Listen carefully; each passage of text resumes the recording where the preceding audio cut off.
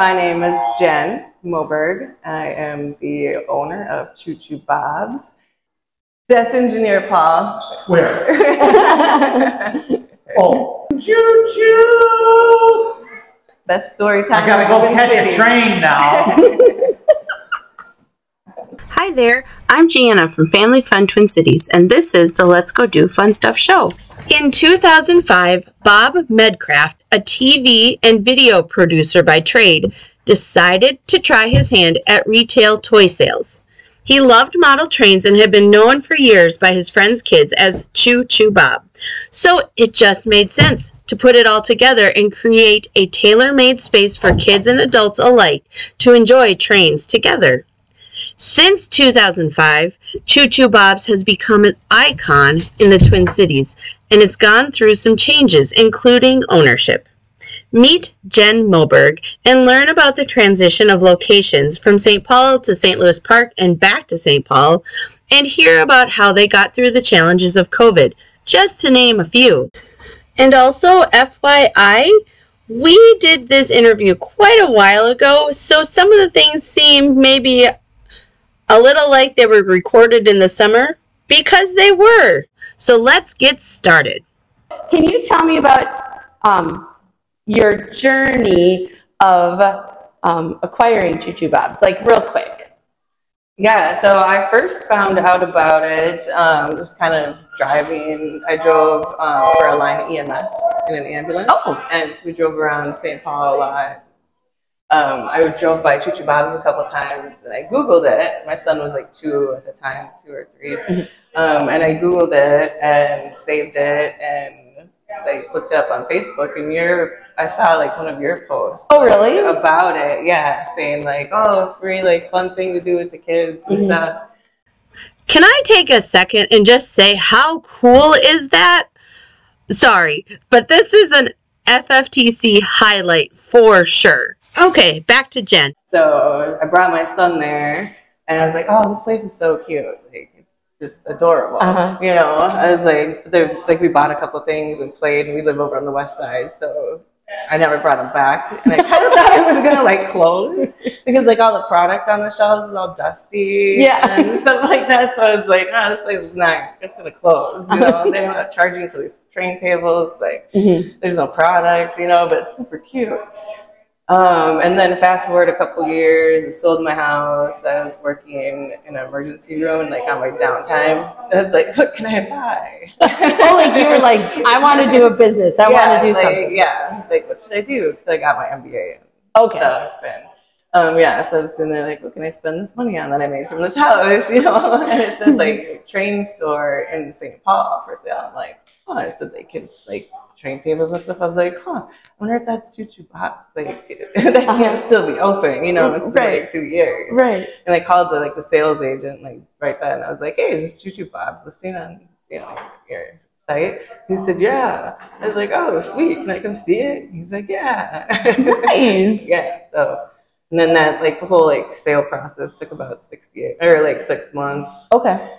Yeah, so yeah, then we got it going. We were going good. It was my business partner, Rachel, and I at the time who did it together, and she like actually lived right next door to me in Robbinsdale. Oh, nice.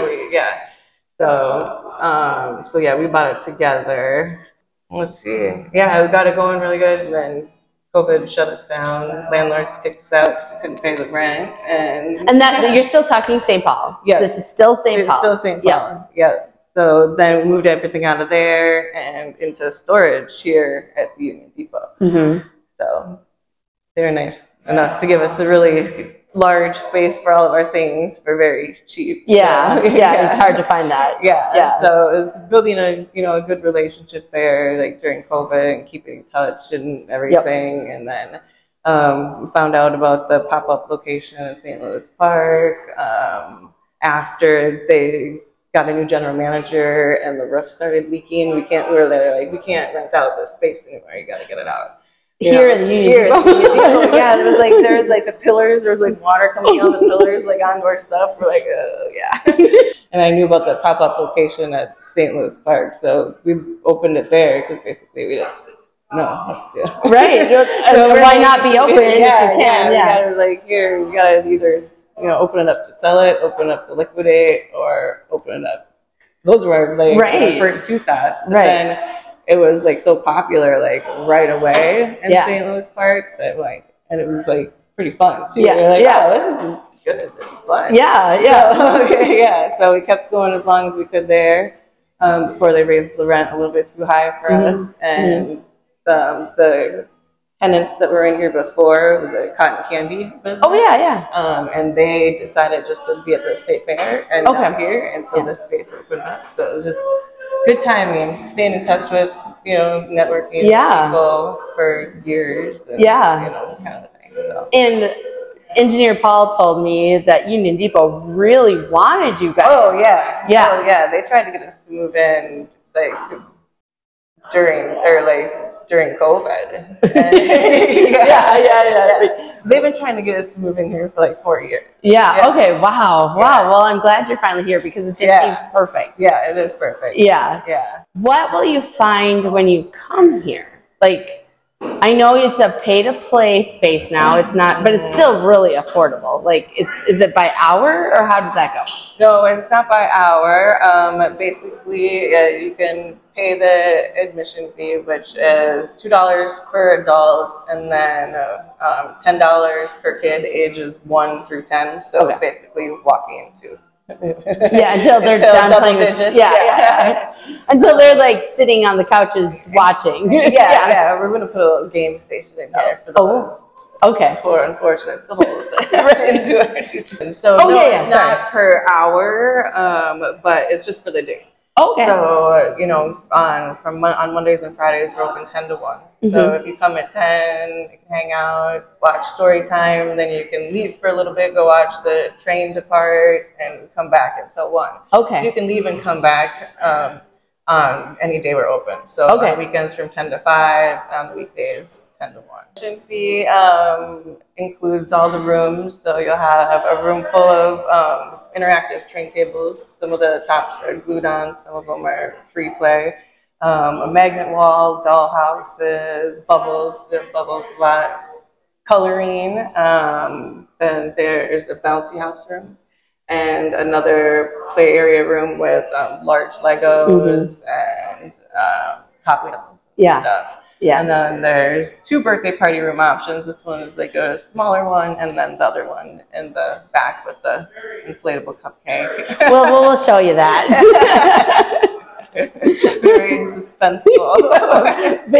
That's a perfect word for it. Is it gonna pop up? Is it gonna do anything? So do you have how long have you been here? Right now as we're talking, it is the summer of 2024. So you opened when? Here we opened in May. In May. So just a couple months ago. Oh yeah. You opened during train days or right before that. That's right. Yeah. So what are some of the challenges of being, every place is different. Choo Choo Bob's on Marshall and Cleveland had a different feel than the Choo Choo Bob's over in St. Louis Park. And you were saying this one is not, and here in Union Depot, it's a little more cubbies, and that's little corners of places to go. More areas to explore, not one big open area as much, but different areas for kids to explore and ride the little ride-on trains to explore. So. And adults, there's pretty much a spot for them to sit anywhere they want to. That's cool. Outside of the door is the big train statue you can sit on kind of thing, right? The big train statue. That's out there as a placeholder now. We're going to probably move that back in soon because we're getting a couple coin-operated train rides to put out there. That's perfect. Yes. So iconic and Americana. Okay, so do you have any plans for the future? Because knowing business owners, we're always what's the next thing? Even though I'm so stuck in the mud right here that I have to make this happen, I still am thinking far ahead. You have to be able to see. So we're so new here that it's I have several different ways you could go. Okay, yeah. You're like you can't even tell me one because there's so many ideas. There's so many ideas. Okay. And with Union Depot being so big, and more field trip options. Oh yeah. More like little tour type kid-friendly tour options or scavenger hunts. So we have a lot more space than just our space to work with. Yeah, especially being Union Depot and you are like trains. It's not like you're just coffee shop's great and it's right next door. But which the coffee shop is right next door. That's highly important. Yes. Like I remember when my kids were little and we would come to Union Depot and it was fun to look around for like 5 minutes and then they're like running, which was fine because nobody's here. Right. But also that's not the point, right? And so now like there's like kids and adults, like there's artwork out there that's so pretty to look at. And you're not that you can leave your kids in here by themselves.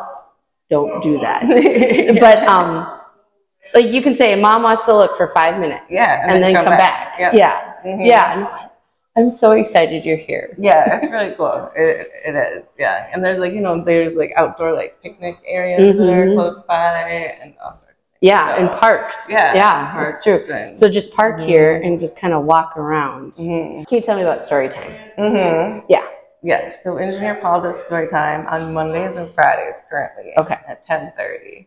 Okay. He has several different routines and stuff. And then we have live music at 11 on Saturdays. With him? With Rob Stokes. He's a younger musician. He reached out to me on Facebook. He's like, hey, I know some train songs. I would love to sing in your store. I'm like, okay. So his what do they call it? His set is pretty much the same, or he switches it up a bit. Like he's always like adding new songs. He does like covers and original. And he wears like Thomas Tank T-shirt and stuff. That's cool. Cap. Yeah, that's cool. Yeah, he's pretty cool. So yeah, he does that on Saturdays. And then we have birthday party rentals and field trip options and like small groups. A lot of people do like moms groups or, after church groups or, stuff like that. Is it only when you're open? No. Okay. Yeah, we've had private rentals too. Okay. Yeah, and like during the day for field trips or weekend like nights for, birthday parties and stuff like that's a good idea. Yeah. That's a really good idea. Yeah, we also have really sing-along karaoke here.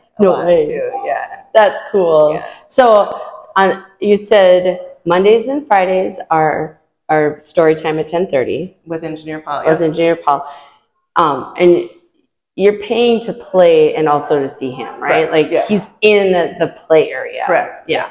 And then your live music. You said Thursdays or Saturdays? Saturdays at 11. At 11 for half hour. It's like about an hour, like an hour.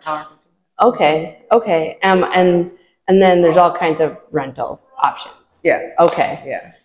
And it during store hours and not. Yes. Okay. That's really cool. Yeah. I really like that idea. Yeah. Did you get all that information? If not, don't worry about it. We will have it in the show notes. I asked Jen if she had any funny stories to share, and honestly, it wasn't so much funny as reassuring. I think one of like the reoccurring funny thing is just I guess it's not it's kind of funny. When kids like throw such fits when they have to leave. You think it's funny? It's just great because they just don't want to go and they'll put like everything into not going. Like obviously feel bad for the parents. But for us it's like fun to watch because it makes us like feel good. Like okay, the kids had fun. Like we made not want to go. Yeah, exactly. So it's good to know as a parent who's having a fit or who's having a kid with a fit that we actually enjoy that.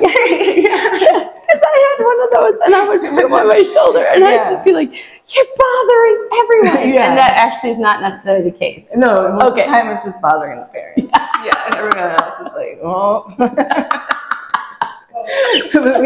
we blow train whistles at them and calm them down sometimes. Really? So, yeah, that helps. So, yeah. It like grabs their attention or something. Yeah, grabs their attention, snaps them out of it sometimes. So that helps. But yeah, kids will like run and hide under train tables. They'll run and hide like in places. They're still not playing. They're also not leaving. Yeah, one kid locked himself in the bathroom here. We had to like do it. Wow. Yeah. That's awesome. Yeah. No, it's not. Yeah, I was leaving St. Louis Park location, and the toddler was walking. His mom was like, "Well, Mom, I thought you loved me. Why are we leaving there?" Yeah. You're from the Twin Cities, or at least maybe not from the Twin Cities, but you live in the Twin Cities, and you have kids here, or one kid, or a couple? Two. Okay. Yeah. What have you done? What do you like to do for fun with them or without them? Yeah, well, I used to like to do all the fun kid stuff that you would post. Actually, like we were doing everything. We go to see life. We go to the zoo. We go, like everywhere. Oh, that's great. Doing splash pads, parks, like all sorts of things. So then they got older, and they didn't want to hang out with me as much anymore. Right. And suddenly they just want you to take them places. Yes, they just want you to take them places because they're like, my son is 11 and my daughter is 15, and so it's very rare that we find something that they both want to actually do. Usually it's like either me dragging both of them or like one of them wants to go and one like has to come with, kind of a thing. We're all gonna have fun. Yeah. That's an order. Yeah. So well, thank you so much. This has been delightful. I'm very excited for you guys. Thank you. There too. Yeah, it's pretty fun. So come out to Choo Choo Bob's as soon as possible. Just to pass the time away, can't you hear the whistle blow? Rise up so early in the morning, can't you hear the captain shouting, Dinah, blow your horn. Dinah, won't you blow? Dinah, won't you blow? Dinah, won't you blow your horn? I know you're feeling like me. I gotta get out to Choo Choo Bob's as soon as possible. It is really as cute as it looks, and it's really as magical as it feels. I want to thank Jen Moberg one more time for having Family Fun Twin Cities come out there and get to know the space. It's beautiful. You will love it. Singing B-5, fiddly-I-O, B-5, fiddly-I-O, B-5, fiddly-I-O.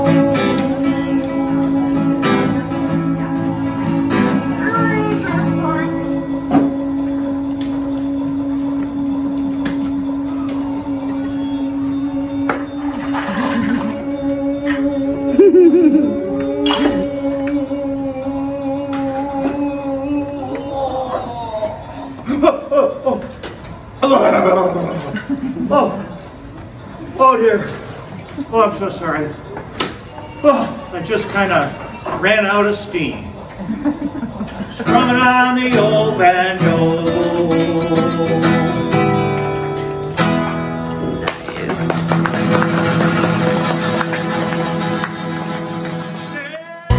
And now it's your turn to go do fun stuff. Yeah, it's fun. Where did you get your MBA? Because she's a really good business owner. Oh, St. Mary's University.